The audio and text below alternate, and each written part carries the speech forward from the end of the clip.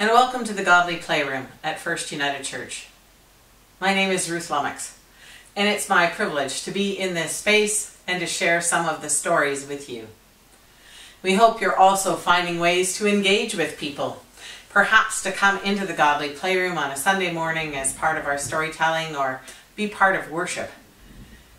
There's something about being in community with one another that enriches both the story and our experience and creates a whole different energy. But there's also an energy that comes as we gather virtually. And so again, thank you for taking the time to nourish your spirit. There might be a few things you'd like to get ready before we begin, and know that you can pause the video at any time and check in with family, with household, get your materials ready. But the more you can participate in the full session without interruption, the better. Just enables us to settle into the story and into our time together a little more fully than if our mind is off in different directions. So some of the things for today you might like to have ready are a candle, whether you're using one with matches or a battery-operated candle. You might also want to have some water and a glass and a bowl. And if there are more than one person in your household or sharing this video with you, then a glass for everybody is a good thing, but you'll only need one bowl. I'm going to do something a little different during the response time, but you'll see more about that later. Or if you want to skip that part, you can certainly pause the video and engage with your own art materials. So sometimes people like to have something, pen and paper to journal, or some crayons or pencil crayons or markers, watercolors, something to create in color, a drawing, or maybe you're a knitter or a sewer or someone who builds things with wood. And so all different kinds of materials you might choose to use for your response. You might also like to have something for your feast. Again, it doesn't have to be fancy, whatever is on hand. I have some grapes and some water for my feast, and your company, which makes it just that much more delightful.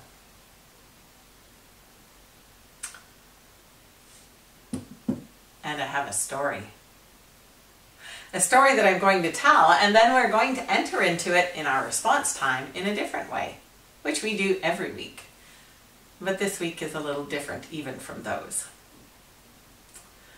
But before all of that happens, let's just take a deep breath or two and get ourselves settled into this space.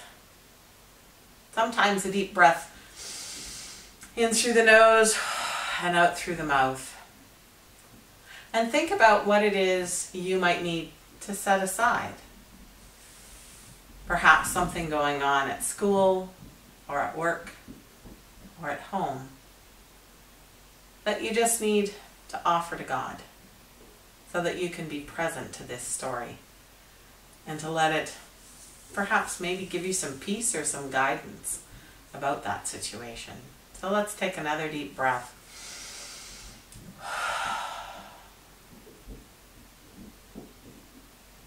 And you might listen for what it is you need today, now, to come close to God.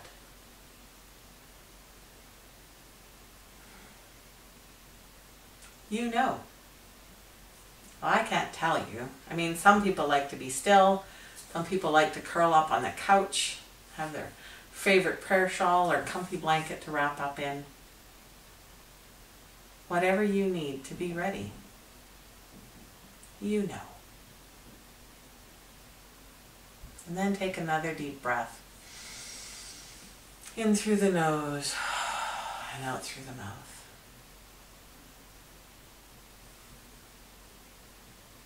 Are you ready?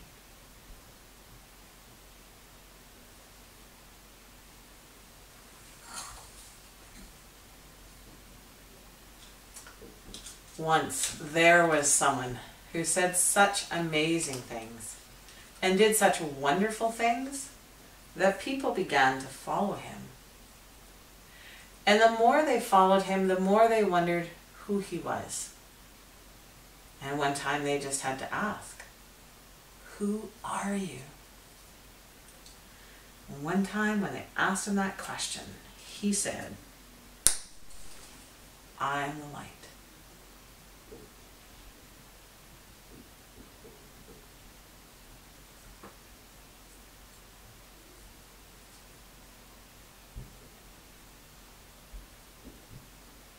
You might want to enjoy the light a little bit.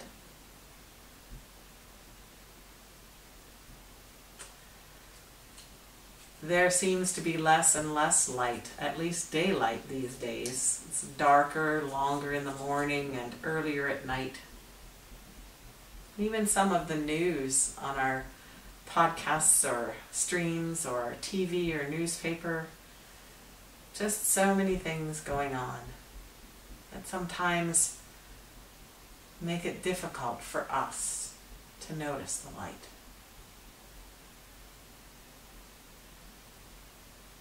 I'm going to put it back up on the shelf though, so that it's out of the way for this story. This is a fairly big story.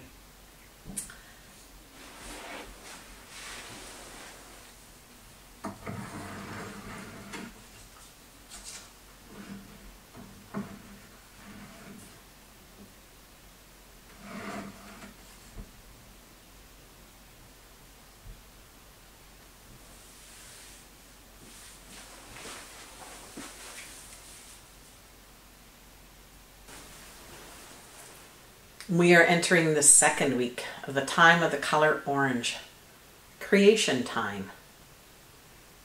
I wonder what you notice going on in creation around you.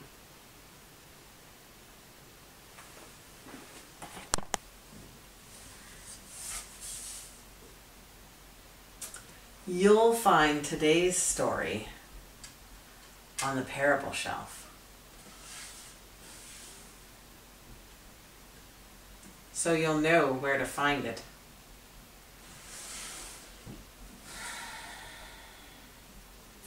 It's very gold.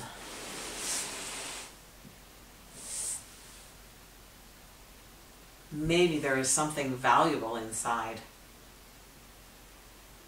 Parables are very valuable, maybe even more precious than gold.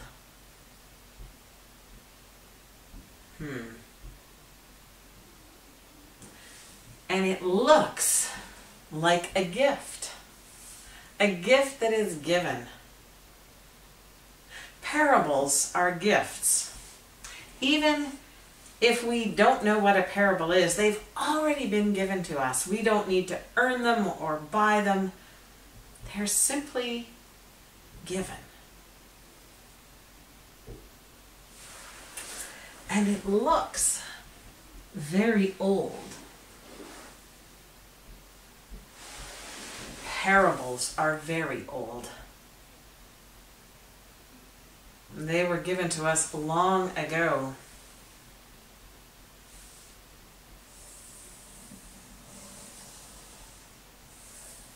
There is a lid that's closed, like a door. And sometimes, even when we think we're ready, the parable won't open for us. I don't know why that is, but I do know that if you keep coming back to the parable, that one day it will open. I think we should have a look and see if there is a parable inside.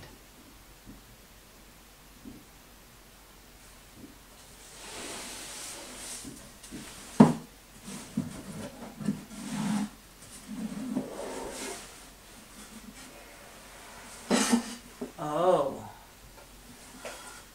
there is something very green.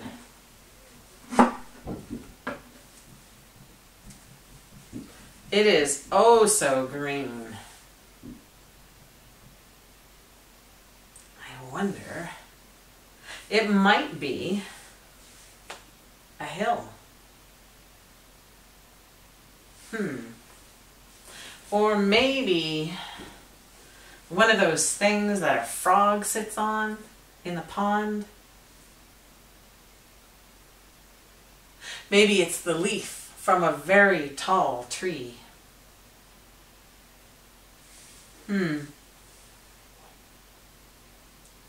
Yes, it is a piece of cloth. But it's still green.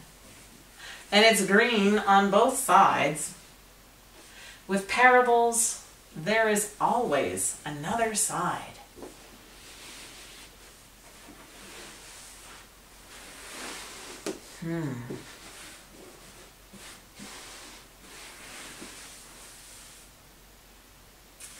I wonder if there's anything else to help us get ready for this parable.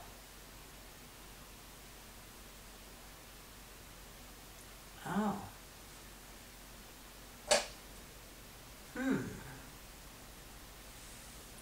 I wonder what this could be. It's very blue. Maybe it's like something that you look into or look through to see something.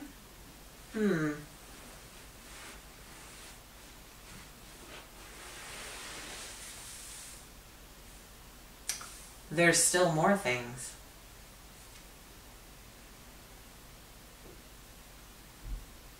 These are not blue or green.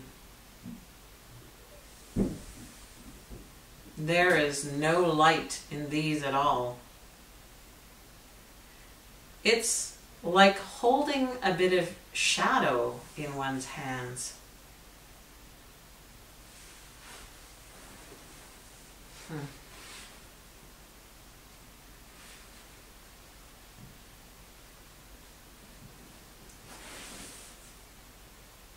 Sometimes people who sit over there think they see a face. But there is no light in those eyes. And no light in that smile.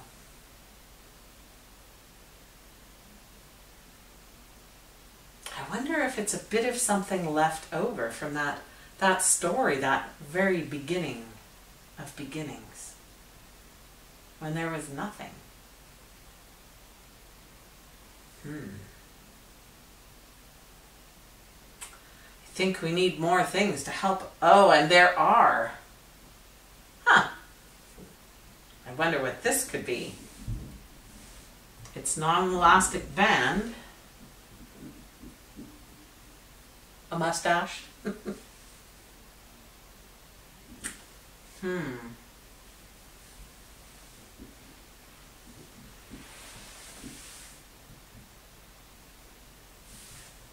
A path.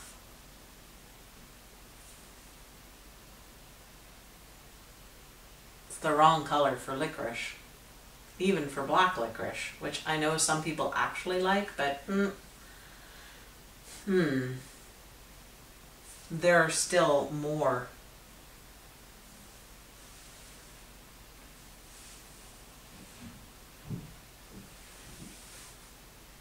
Maybe the path is here now.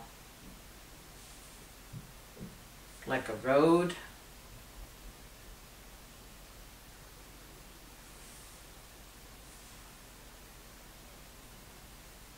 There is another one. Maybe it's like goalposts or a door. Or perhaps this is a bridge between the two paths. So many things. And there are more still.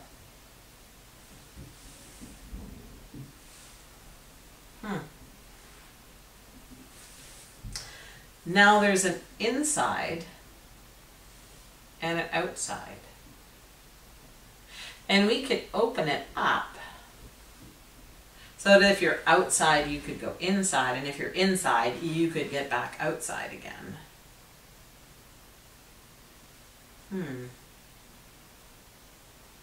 Maybe it's like a parable box or a baseball diamond.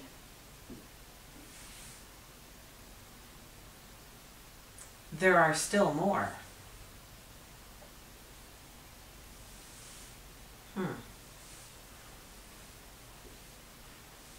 All right. There's another one. And another one still.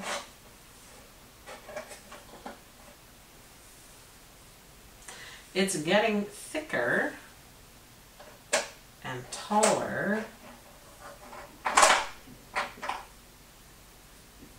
There are quite a few of them here, actually.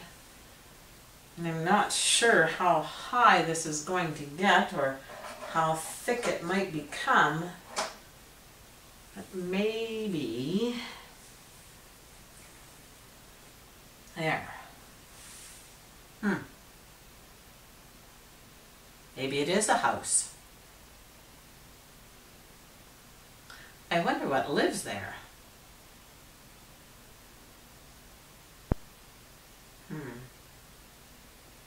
Many people in the world still live in a single-room house.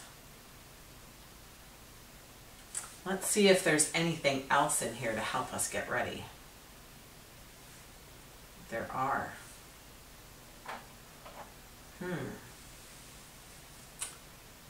Maybe it's a house for sheep.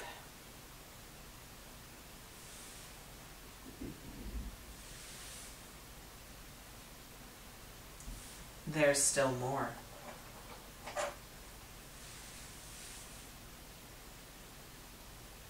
It could be a house for 2 sheep.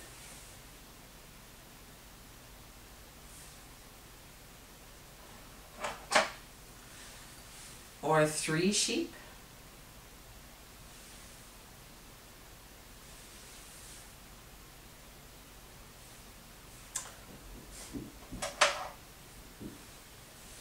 Four sheep. That must be enough. We have 1, 2, 3, 4 sheep.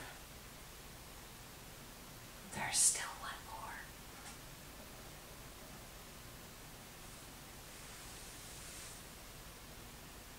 more. 5 sheep.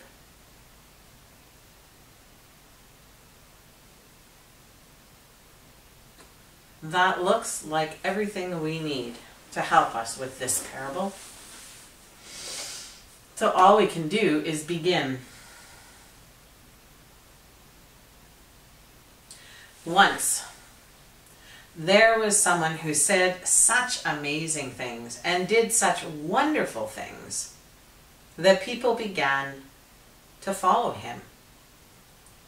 And the more they followed him, the more they wondered who he was. So one time they just had to ask, "Who are you?" And one time, when they asked him that question, he said, "I am the Good Shepherd.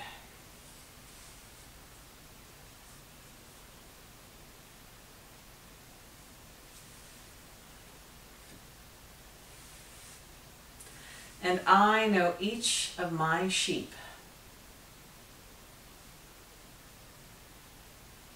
by name.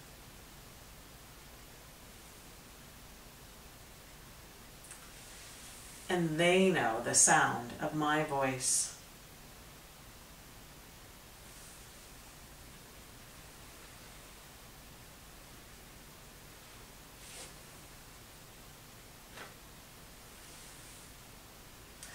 When I call them from the sheepfold, they follow me.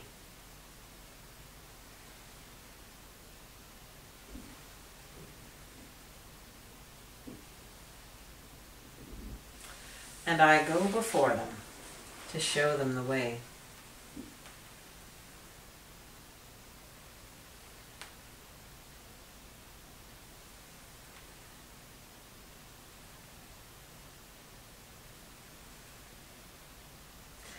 I show them the way to the good green grass.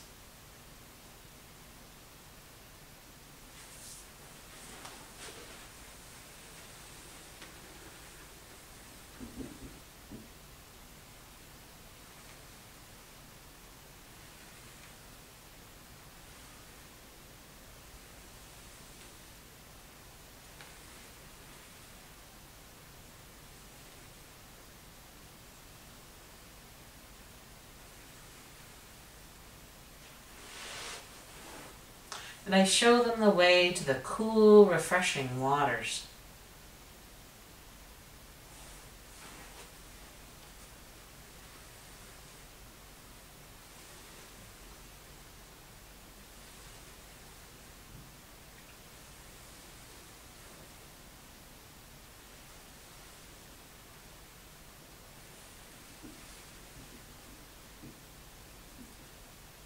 And where there are places of danger, I show them the way to go through.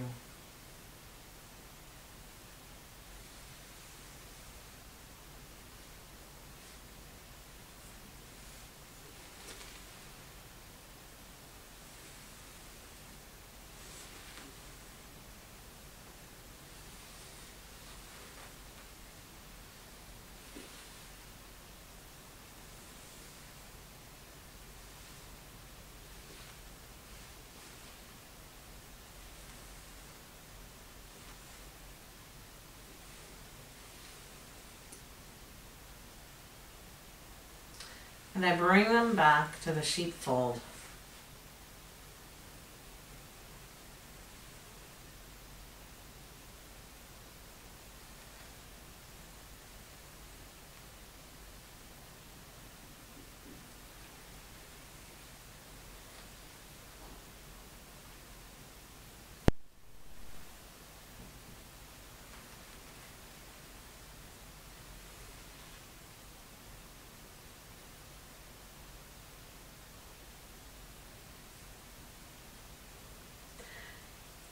And if even one of them was missing,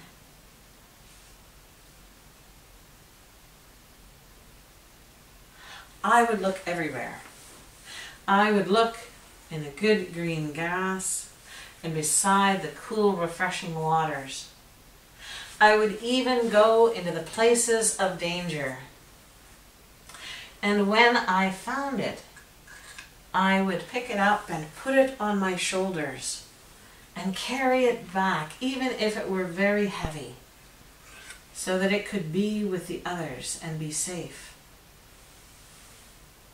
And then I would be so happy that I couldn't celebrate just by myself, and I would call all my friends and we would gather together and have a great feast because the one who was lost was found.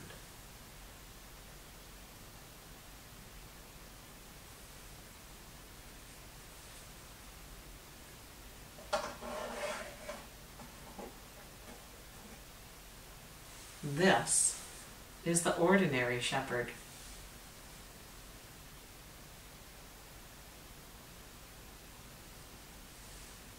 When the ordinary shepherd brings the sheep from the fold,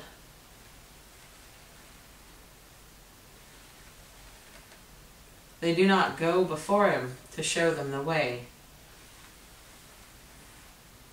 and the sheep scatter.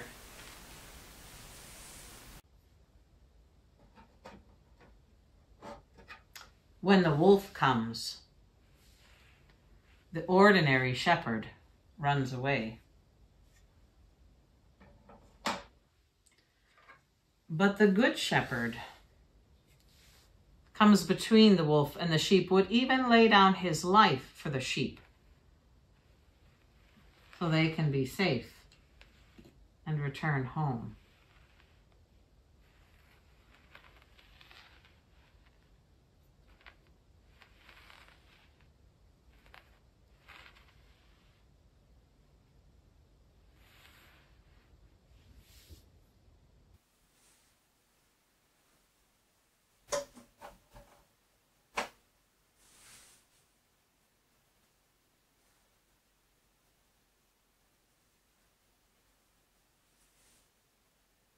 I wonder if these sheep have a name.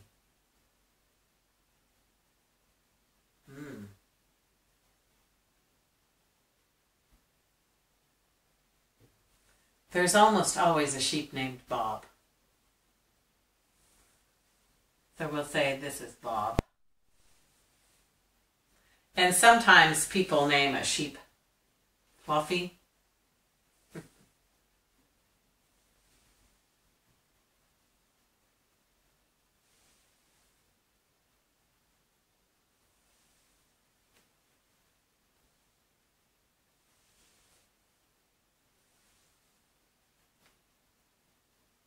Marigold,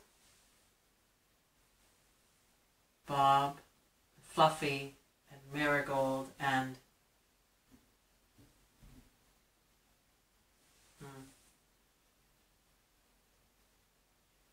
wonder how the sheep feel about being in this space.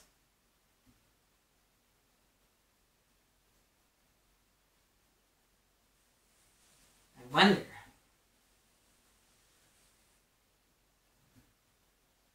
where they go when they come out.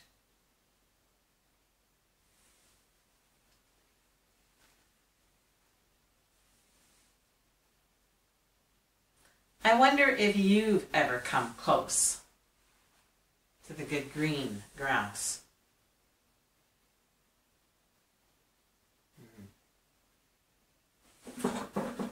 I wonder where you've touched the cool, refreshing water.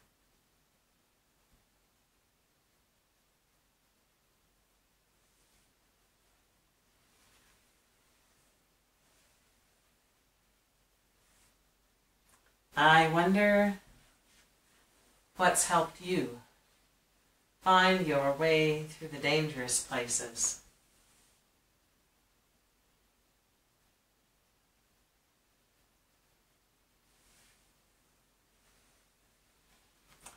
I wonder what this place could really be.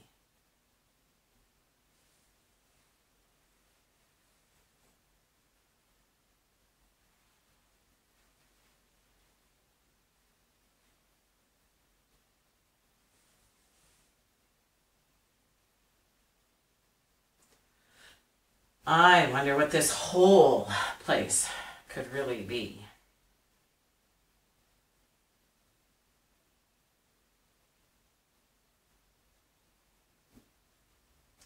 I wonder if you've ever come close to a place like this.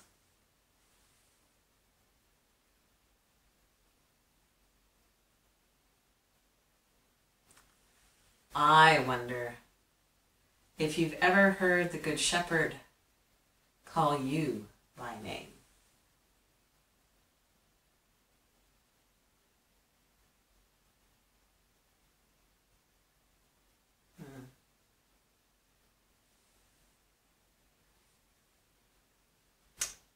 The Good Shepherd.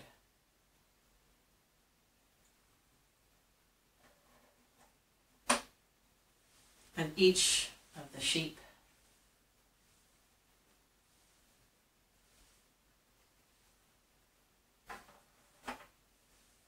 Marigold and Bob and Fluffy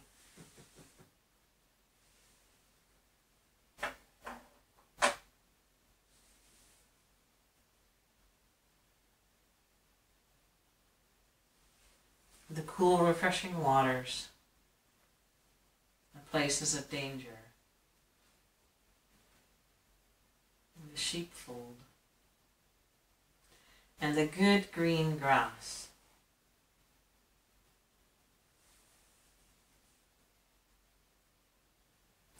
You might want to pause the video and move into your art materials to take some time to enter this story more deeply. I've found some different work for this story. It's one of the freedoms of still being online. And so I'm going to play it a little bit with this cool, refreshing water. perhaps in this space and perhaps in other spaces. And you might like to get an empty glass ready as we begin our response time together. If you sit on the bank of a river, you see only a small part of its surface, and yet the water before your eyes is proof of unknowable depths. The Red Tent by Anita Diamant. Or from Isaiah 43, I am about to do a new thing. Now it springs forth. Do you not perceive it?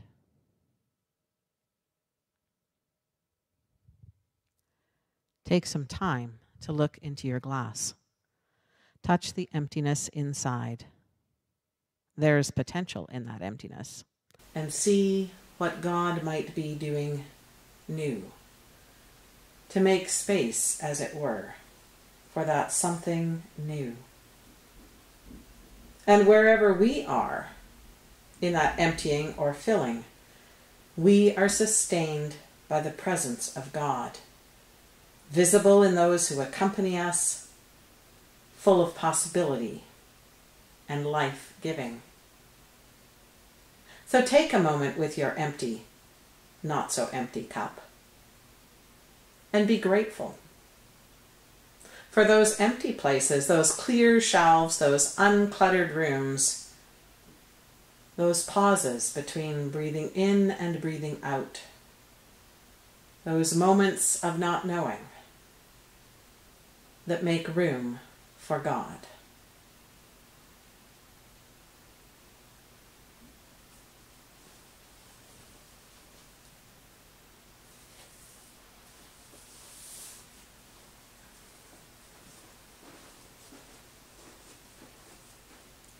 When you're ready, I'll invite you to put some water into that cup.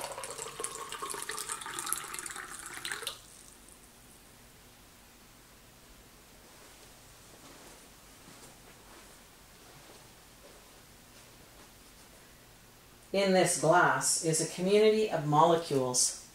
Each drop of water has a history. What stories might it tell of where it has been?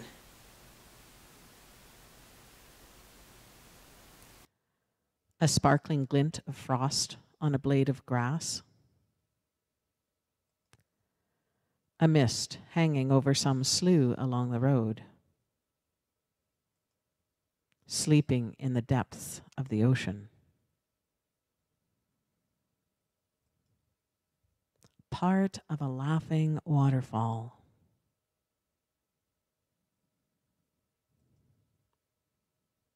Winter's runoff splashing down a mountainside.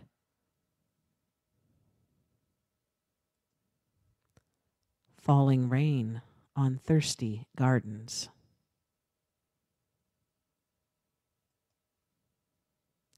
Dripping from forest branches. We can only imagine its story, but now it is here with us, offering refreshment and cleansing, making visible the grace of God.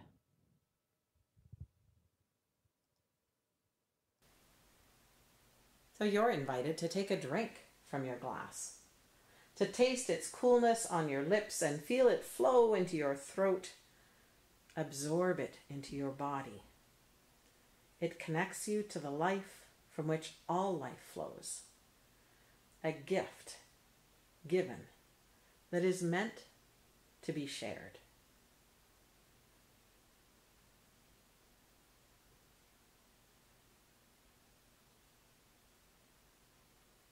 We also, like the water, have a story and are connected to the stories around us. Each of us has the potential to be a well of wisdom for others, to bring out the best in others, to be like trees planted by streams of living water, greening in the presence of God, bearing fruit in due season.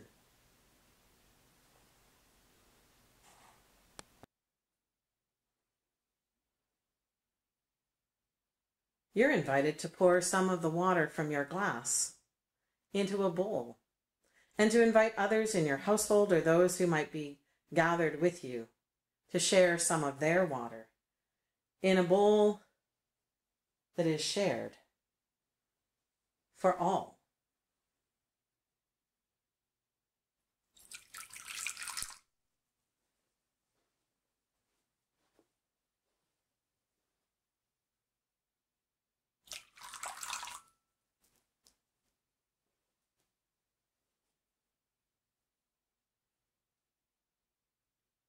Let it splash and run over.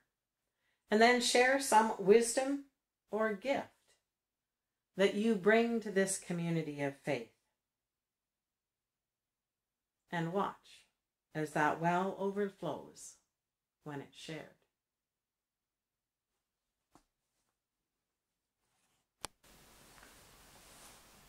I'm going to put the story away. You might have another drink of water before you put your bowl or your glasses away. Or you might just set them aside as we get ready to share our prayers and have a feast together. So welcome back. I wonder how that was for you, or where the cool, refreshing waters carried you. I am grateful for whatever time we have together, and I invite us to just take a moment in prayer. Sometimes we speak our prayers out loud, sometimes we sing them, sometimes we dance them. Sometimes they are just in such a deep well within us we don't need words. And we trust that God hears all our prayers. I think I feel like singing this morning. So the one that I'm thinking in my head is, "For all your goodness, God, we give you thanks. Thanks for the food that we eat, for the friends that we meet, for each new day we greet. We give you thanks." And this is what it sounds like. I'll sing it through once on my own, and then you're welcome to join in. For all your goodness, God, we give you thanks. Thanks for the food we eat and for the friends we meet. For each new day we greet, we give you thanks. Let's try it together. For all your goodness, God, we give you thanks. Thanks for the food we eat and for the friends we meet. For each new day we greet, we give you thanks. I changed up the ending a little bit, but hopefully you followed along and you're ready to enjoy some feast. Oh, I'm ready to drink some more water.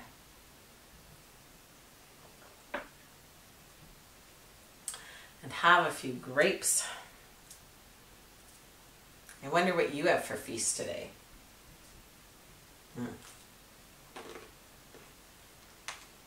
Did you remember to wash your hands? That's always something we seem to forget. I sanitized mine as we were doing our response time.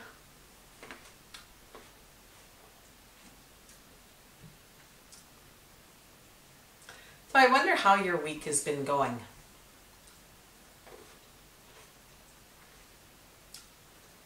And where you've noticed some of that cool, refreshing water.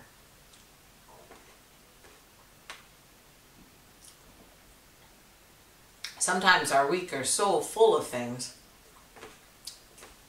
we hardly have time to notice anything. And other times, the week seems so empty. Or for some people, it feels like every day is too empty.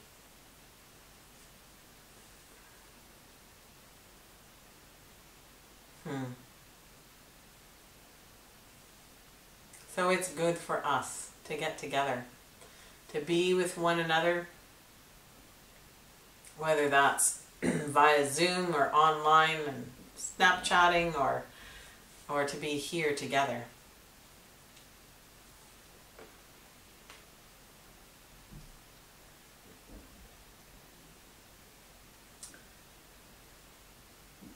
I think sometimes life is a lot like a parable. We kind of think we know where things are going. We can like to package it all up in a box. But it isn't really until we open it up that we discover and wonder and find some amazing things.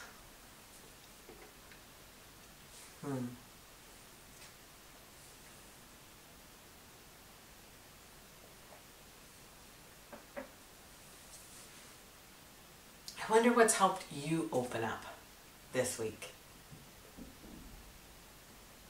Are you getting enough rest?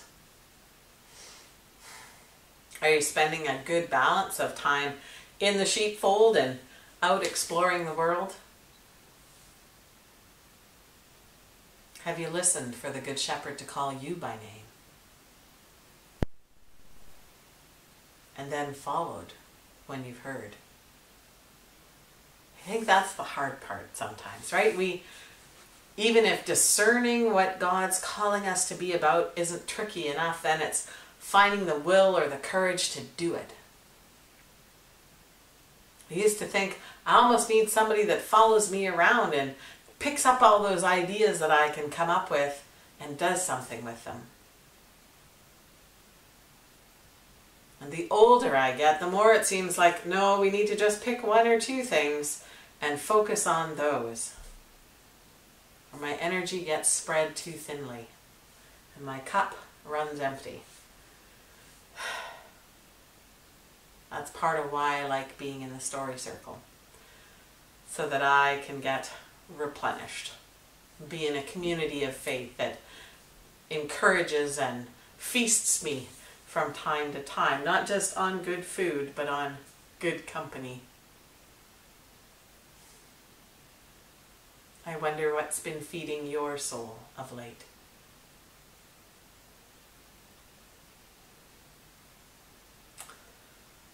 Well, we have come to the end of our time together.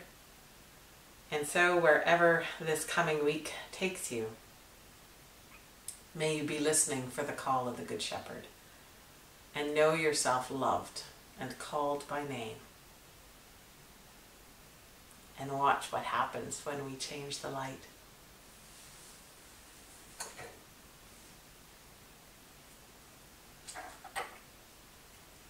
So the light isn't just in this one place in time, but when we change it, it can spread out. And it gets thinner and thinner as it moves out into this room, and it will find its way to wherever you are. And so until we meet again, God bless. Be well and look after one another.